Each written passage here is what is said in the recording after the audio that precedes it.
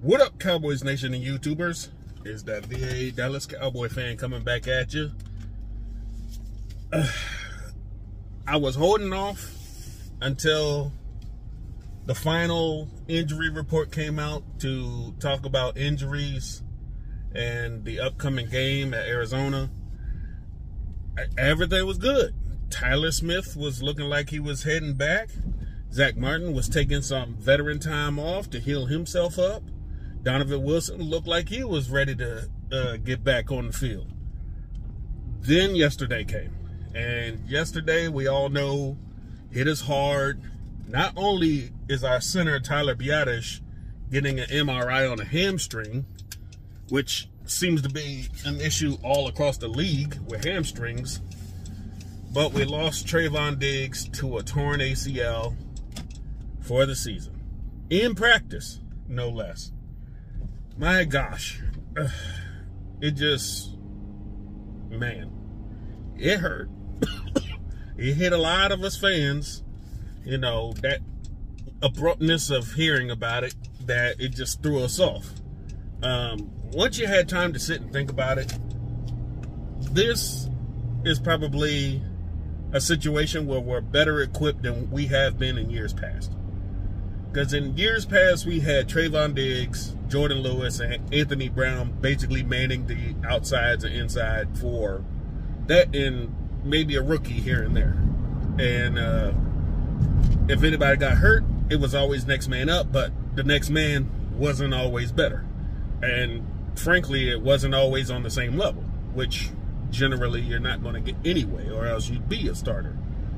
But this year, due to some very good moves by Will McClay in drafting, and actually Stephen Jones with free agency and trades, we are built to have some depth. So it's looking like Gilmore's going to man his side.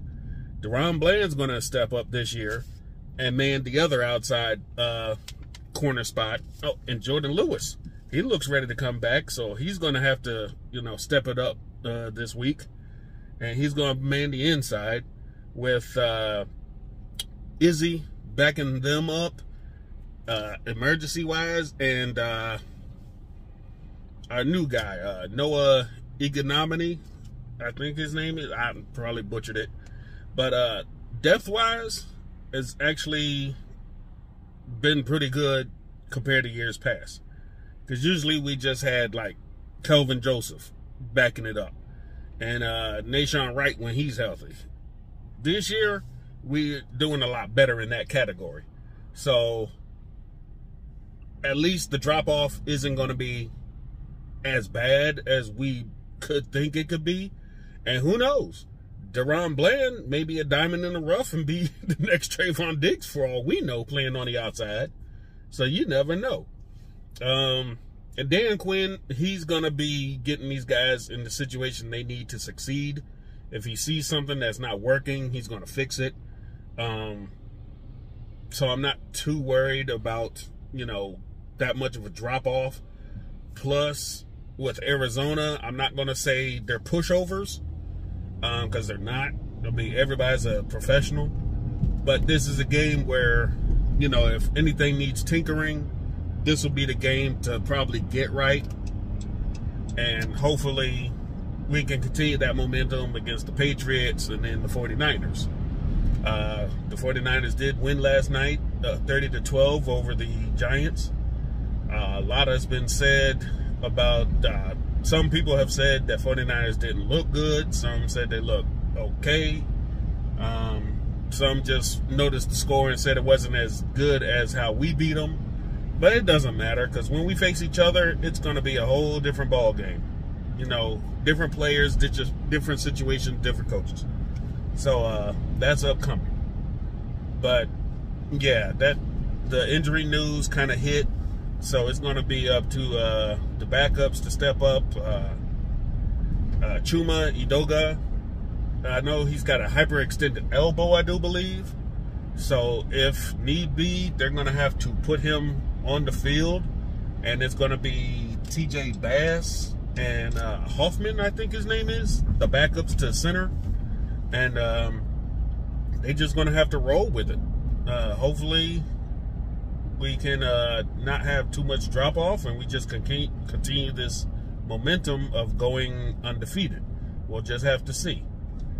Other than that, I don't really have too much as far as news and notes. Game time will be coming up against Arizona. Thankfully, I can see it this week. I had to wait for the replay on NFL Plus last week to see the game. I'm still impressed.